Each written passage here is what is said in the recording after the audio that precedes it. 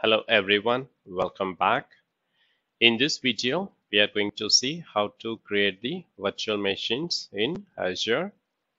So I have logged into the Azure portal, which is portal.azure.com. And once you're logged into the portal, you can, just to navigate to virtual machines. You can also search virtual machine from the search box and you can select the virtual machines, and from here you can choose the create option and select Azure virtual machine, and you need to have a valid subscription, so the active subscription to create the virtual machine. And here I'm going to create new resource group, which is RG2, or you can also choose the existing resource group. So I have RG1. Let me check if I have any resources in RG1.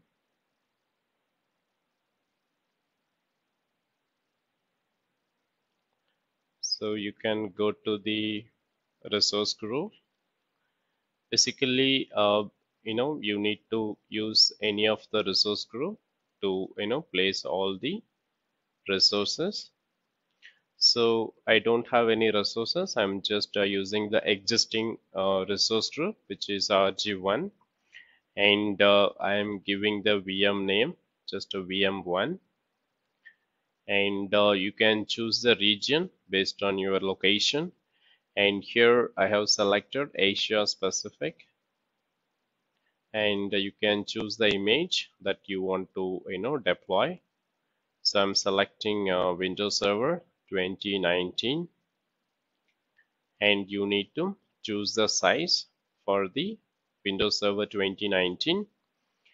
And here you can see all the VM sizes like DC series, E series, V5, H series, which is high performance compute VMs, and M series V2, the latest generation VM M series, and M series, N series, which is designed for compute intensive, graphics intensive, and visualization workloads. So I'm going to expand the DC series, and here I'll be choosing 1 vCPU and 8 gig RAM. So select this one and provide the username and enter the password and confirm password.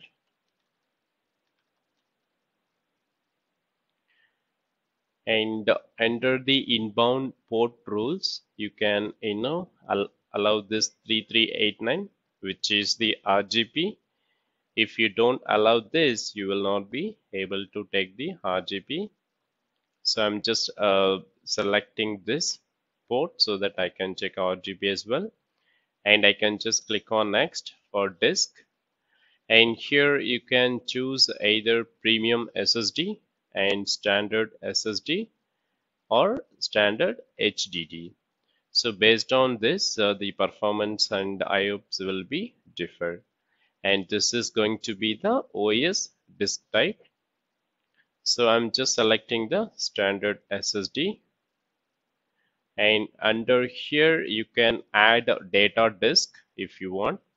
I'm just going to leave as it is and go to networking, and under the network interface you need to have the VNet. So I'm just it has created RG1-VNet, so leave it default. And subnet, it's taking the default 10.0.0.0/24, and it's also taking the public IP through which we can RTP into the VM, and leave everything default and just go to next.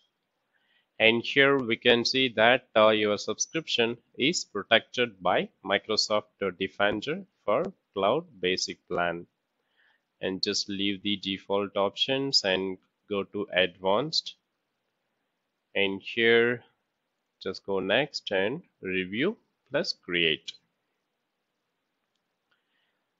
So validation passed. Let me just click on create.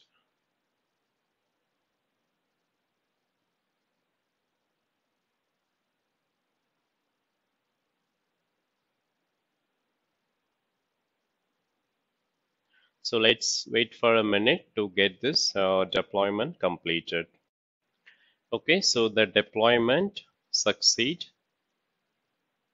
and it has created the virtual machine. So let me click on go to resource,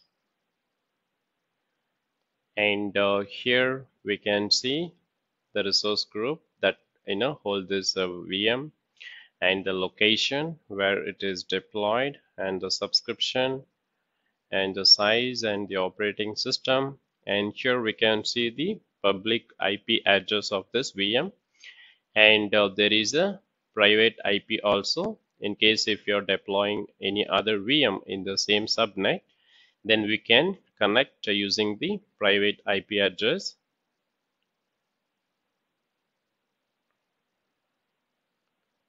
We can see the status, it is running.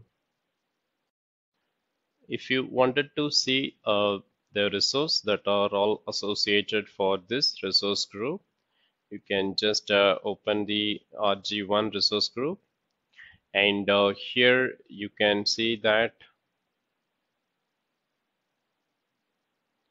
resource type, this is the VNet, and it is the virtual machine, and public IP, and network security group, which is NSG. We allowed for the 3389, and this is the network interface. This is also one of the resource, and the OS disk. So to connect this VM, you can just click on this connect and click on RDP, and you can download this RDP file, and you can launch by clicking the vm1.rdp.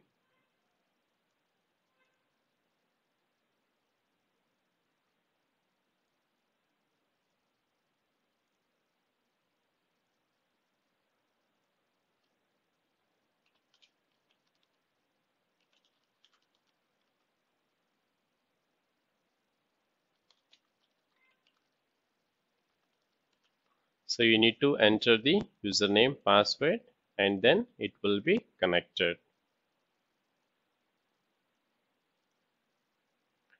As you can see, I have logged in with my user account that I just created, and this is the public IP of the VM.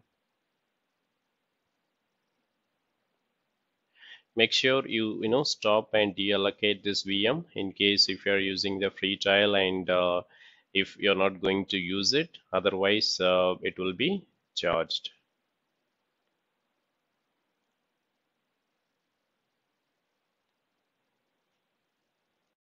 Okay, it is the Windows Server 2019 data center version. I'm just closing it. Okay, so that's it in this video, and I'll see you in the next. Thank you.